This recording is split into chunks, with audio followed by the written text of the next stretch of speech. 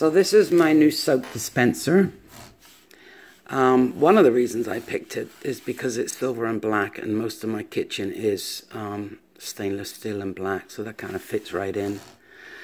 You fill it in, you put the batteries in the bottom, 4 AAAs, and you can either have it stand like this, or if you want it slightly raised because you've got it in a damp area, then you use this little stand, and then it's slightly raised off the surface.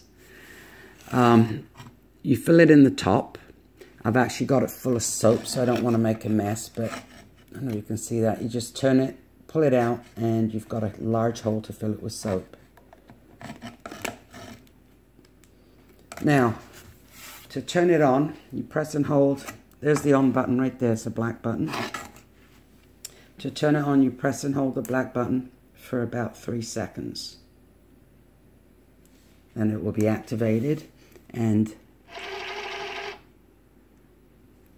so that is, whoops, kept my hand under it.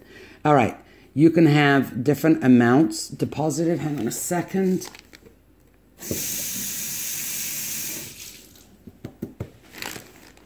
Okay, so you short press the top, and you've got more soap coming out.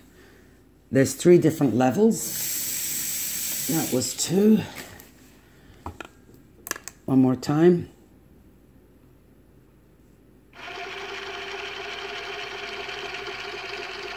Now that's far more soap than I think I would ever need to use.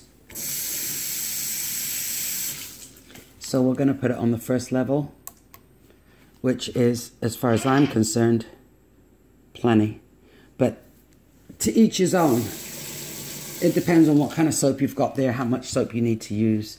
So I think this is really cool. Whoops, let me long press it off before I activate it by accident.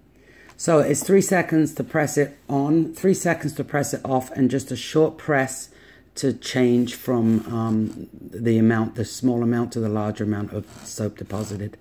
It holds a fair bit of soap. I mean, the whole thing is full up. It works well. I really like it, and it fits in with my decor.